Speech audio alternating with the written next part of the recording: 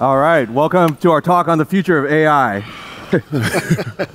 Blake Griffin, Ryan Kalil, thanks for joining. Your athletic accomplishments need no intro, but the founders of Mortal Media, the production company behind The New White Man Can't Jump, Hello Tomorrow, and project set up everywhere. Thanks for joining. Yeah, thanks for having us. Appreciate it. We'll start off with a real quick speed round. Top 3 favorite movies of all time. Ryan, you go. Oh, jeez. I'm a bit of a fanboy. I grew up on George Lucas and huge stop motion fan. So Typical football player. I know. So a lot of the Star Wars franchises and all the Lucasfilm stuff. Nice. How about you? I'm a huge comedy fan, so Superbad, old school. Classic. And then I'll go Dark Knight just to not balance it out. Just to not be the he only loves comedy guy. So you guys both love movies. You guys are introduced by Thomas Tull, the CEO of Legendary, become friends, and then eventually start this company together. How does the take us through to the beginning, how the conversation goes from like, hey, we really love movies to like, let's actually start something together? I think we both were incredibly self-aware at the mortality of a professional athlete's shelf life, and we've always been competitive, always hard workers. But I think early on we were really looking at what that sort of second career might look like. We had a lot of great mentors who played, who were getting into a lot of different things, and we both had these very early ambitions to get into storytelling and just really always had these creative bugs that both and I really, Blake and I shared with early on in our friendship. And so for us, we always wanted to find a way to get into this town. There were a few athletes that were starting to do it.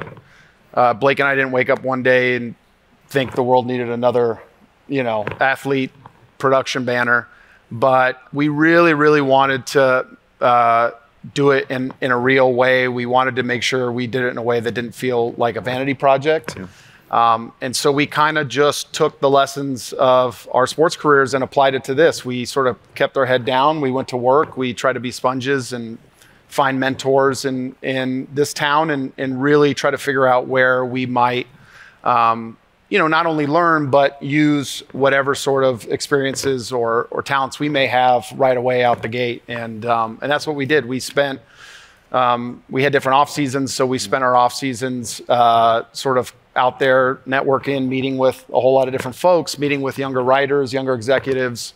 What was it? So maybe Blake, for you, each of you could have gone out on your own. What was it about, the relationship you guys had that was like, hey, let's do this together? I think our sensibilities were very similar. He like you said, he spans more genre, fanboy, sci-fi, and I love comedy. But in a perfect world, we sort of find that intersection. Spaceballs. Exactly, Spaceballs 2 coming soon.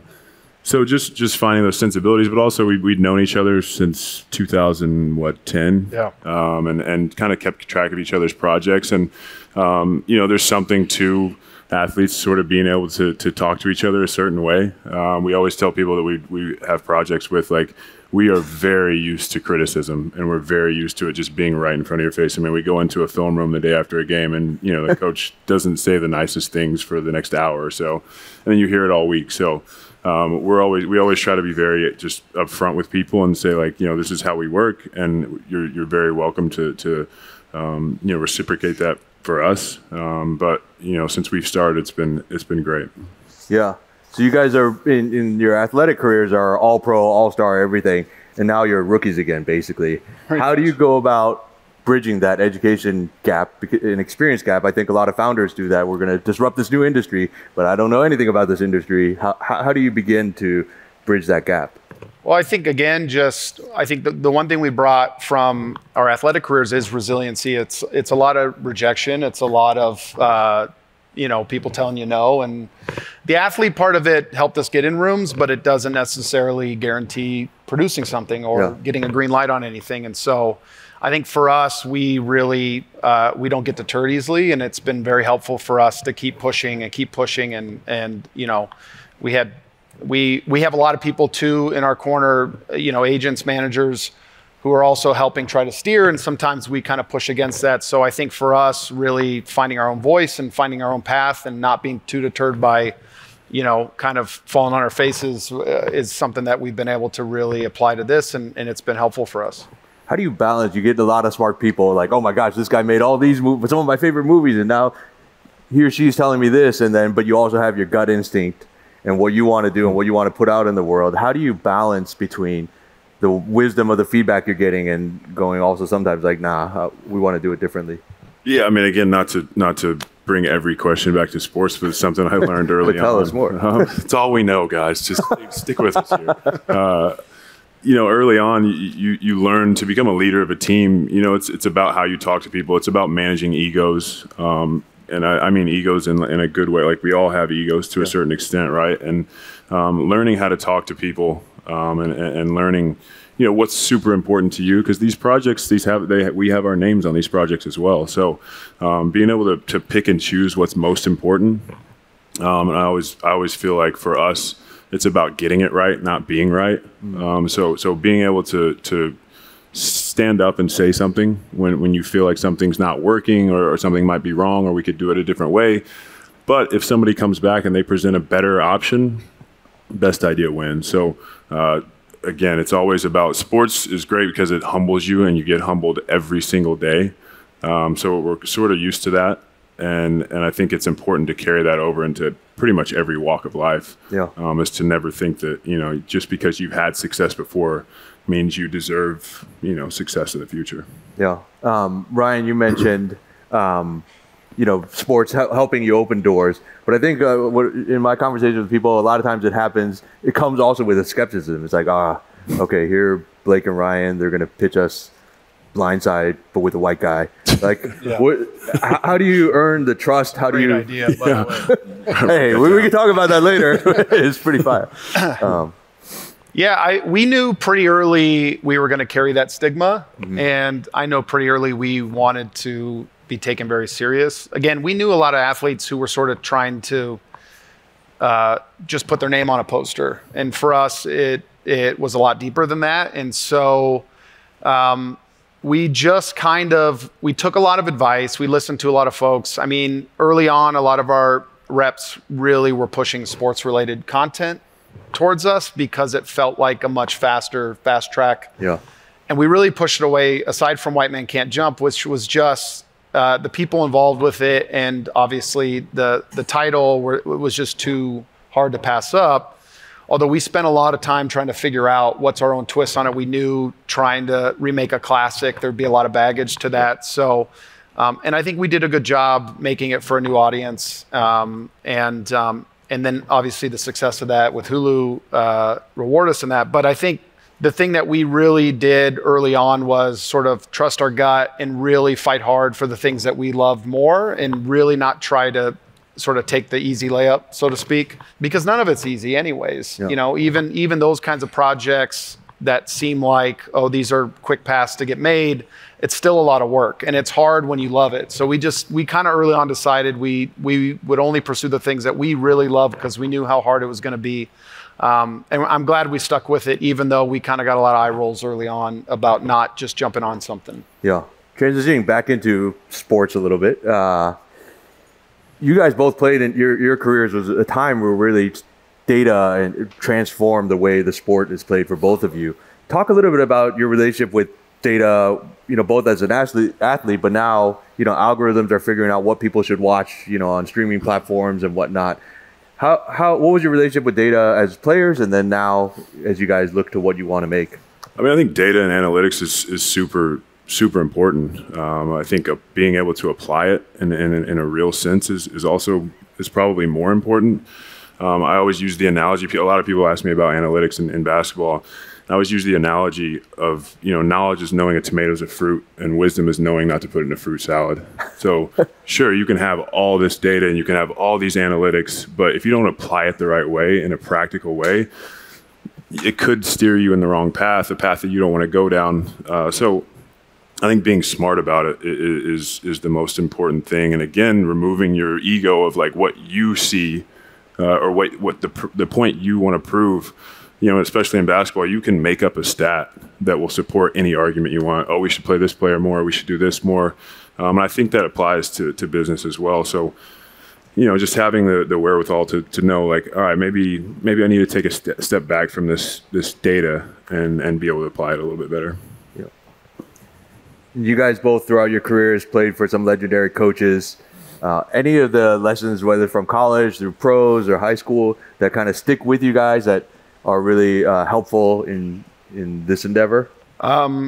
Yeah, I mean, too many to name, I think. But again, it's for us. It's all the experiences we've had. We just try to apply in everything that we do and everything that we know. And I mean, I could rattle off a lot of really bad sports sayings, but I won't do it. But we keep them. Score more points than the other team. Exactly. But yeah, there's a natural competitiveness to a lot of endeavors outside of sports, and so we've learned a lot from having those experiences and having those great mentors that really had a huge impact on us. And again, we're applying it here, but also finding our own voice and finding our own way into it. And it's not the same. So I think it's always a balance. It's a balance of finding people that you look up to, finding people that are doing it the right way, but still, again, finding a path that works for you. How long was it before you guys felt like you found the voice in what you wanted to do? I think we're still we're still searching a little bit. Searching, yeah. It's kind of a never-ending quest. I mean, it's like, and that's sort of how I think it should be the entire way. I think if we ever feel like we have found exactly what we're doing and we know what we're doing, we know how to do it, I think we've probably messed up somewhere.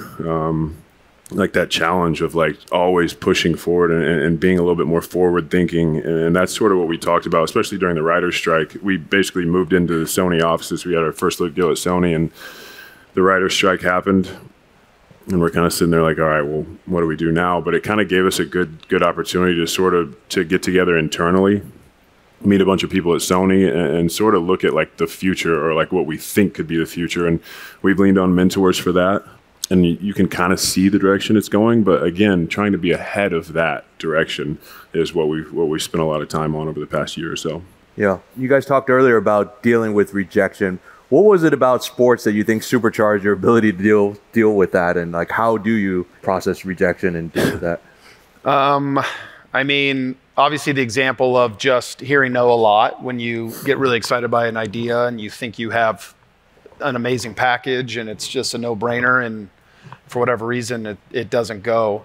To Blake and I being very used to journalists writing negative things about us, and so no, that never happened. Yeah, critics don't faze us as much as they did when we were much younger.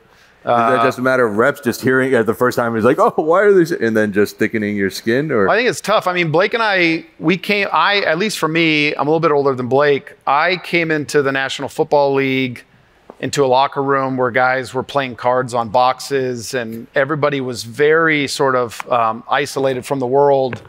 To my last year in the National Football League, everybody was at their locker on their cell phone, and I was like, man, this is a crazy kind of flashback picture I had leaving. And so social media changed so much, and how it sort of infects not only a team, a locker room, but an individual.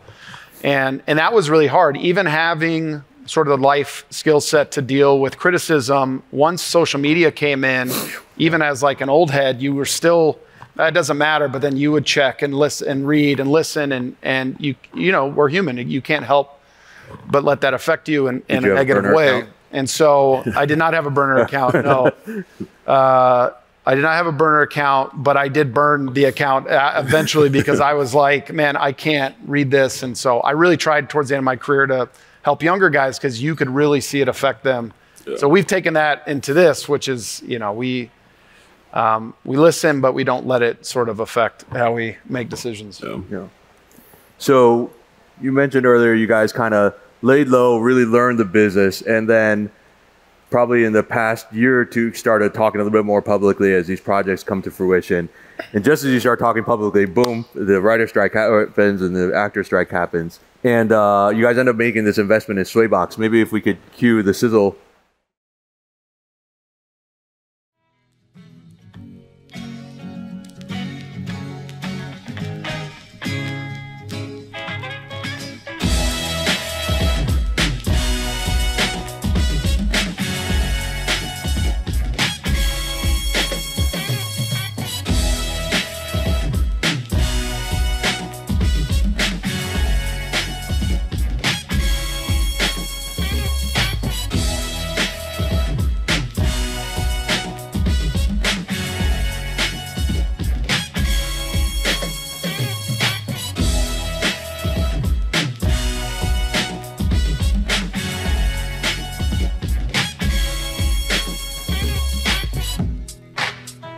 Incredible stuff. So talk us through the thought process. As you guys are, how did this deal come about? What got you guys excited about what they're doing?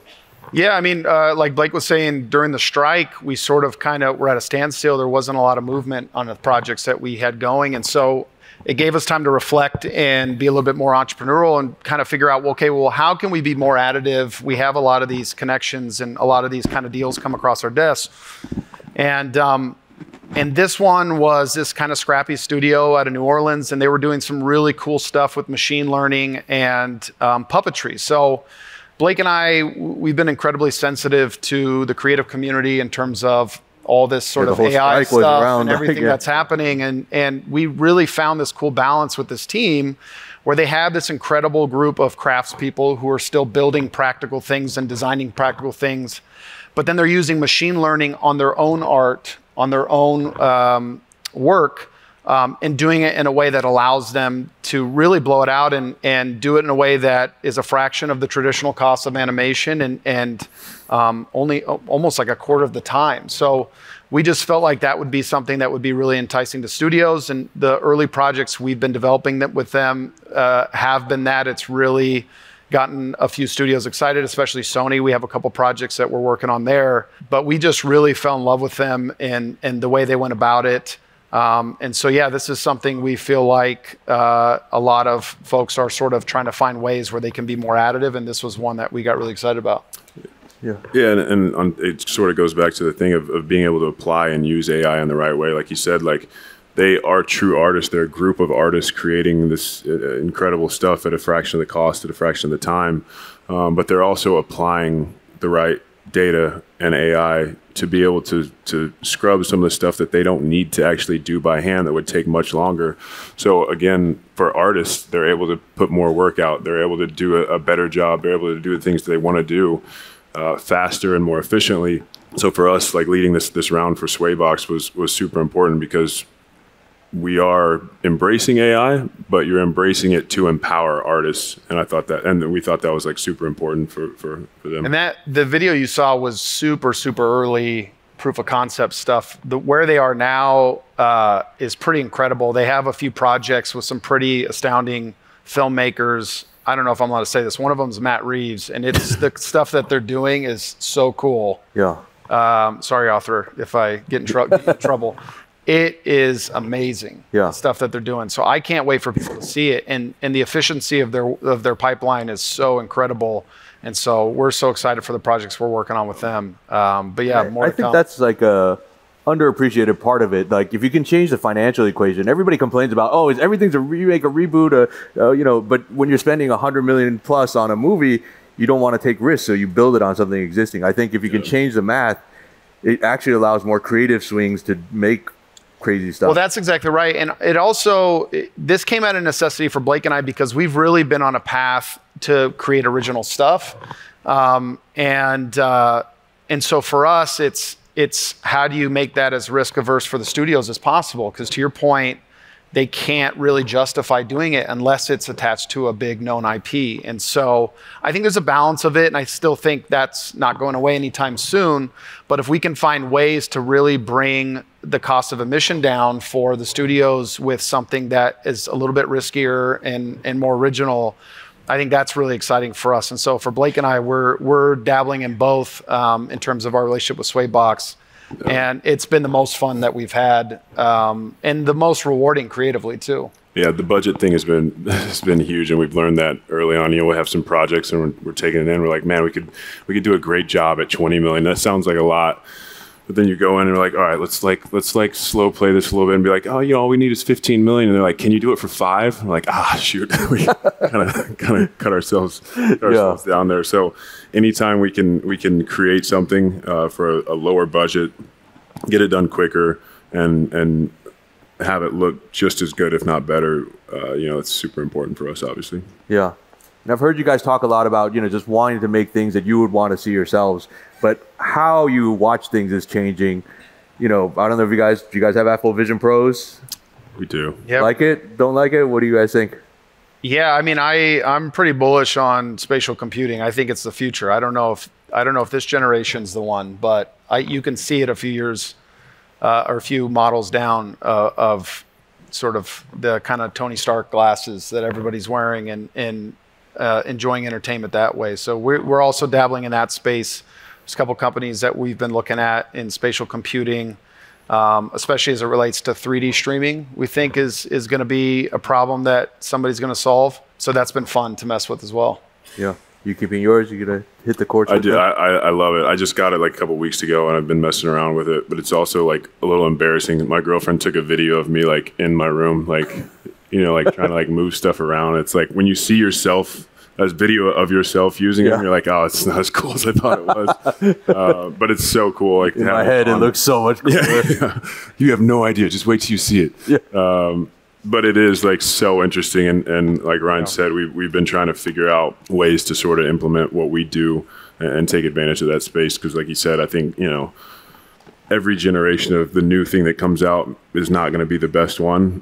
2-3 generations of the Vision Pro is going to be pretty special. Blake and I have been working on a demo of Blake showing us how to shoot a free throw, and it's really incredible. It's like, they have those kind of masterclass things, but 2D, you're dependent on whoever sets up the cameras, and we just thought, what a crazy cool idea to have an immersive experience with an instructor, especially in that field. Somebody of his caliber we think would be really, really cool. So that's almost done, and it's turned out great. I wasn't known as a free throw shooter, and it wasn't my idea to pick free throws. This is true. But I made a few, so you'll still beat most of the people in this room, so we're convinced.